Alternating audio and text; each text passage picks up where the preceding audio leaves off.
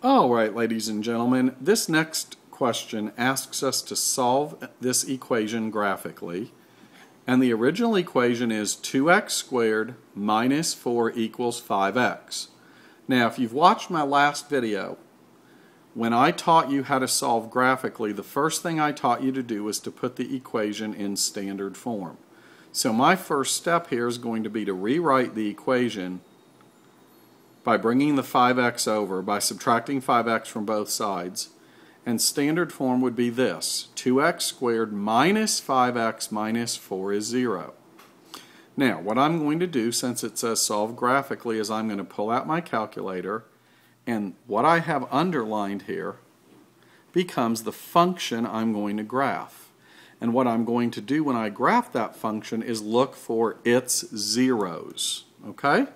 And that will give me the answer to this equation. I'm going to find out where that function is 0. So if I locate the zeros of this function, I have just solved that equation. So I come over to my calculator.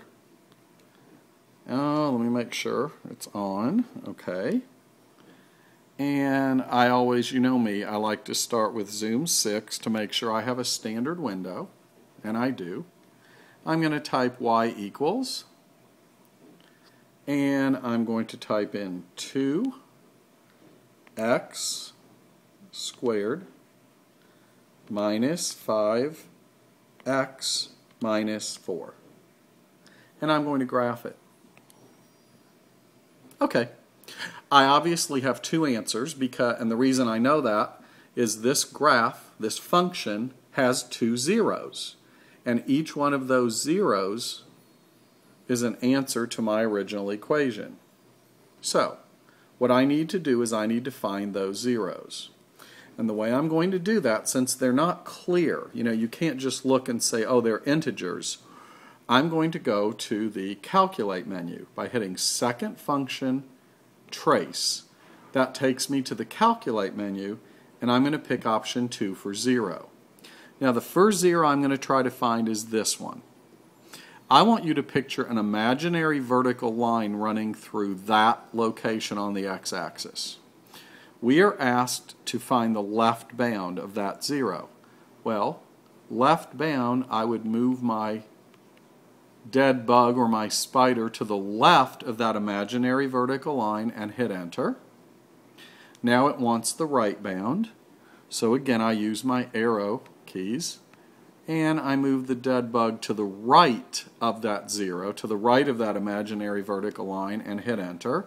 And now it wants guess, so I move my spider on the 0, and I hit enter.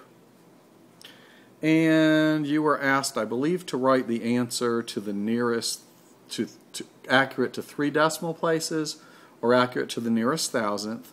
So the 0 would be approximately negative 0.637. Now, if this number had been a 5 or higher, we would have rounded that up to an 8, but it's not. So one answer is x is approximately, not equals because it's not exact, we're rounding it. X is approximately negative 0.637. That's one of my answers. Now, I have one more answer to find, namely that one. So I have to start the process over again. I hit second function trace. I pick option 2 for 0. But this time I'm looking at that location. So I draw, in my mind, I draw an imaginary vertical line running through that point. And when it says left bound, you are going to put the spider on the graph, or the dead bug, whatever you want to call it, the flashing cursor. You're going to put it on the graph to the left of that imaginary vertical line. And it's there now, so we hit enter. Now we're going to use our arrow keys and move it to the right of that imaginary vertical line. I'm going to hit enter. And now I put it on the 0, which is a guess, and I hit enter. And the calculator tells me my 0 is it says equals, but we're rounding it, so we're going to say approximately 3.137. Again, this is less than a 5, so we leave it as a 7. So that is my 0, approximately 3.137. X is approximately 3.137. And on my test or on the final exam, I will tell you what degree of accuracy I want for your answers when you're doing this. Okay. So practice learning how to use the 0 function. And remember, I sent you an email that had a attachment that said, how do I find zeros? Step by step by step what I just went through.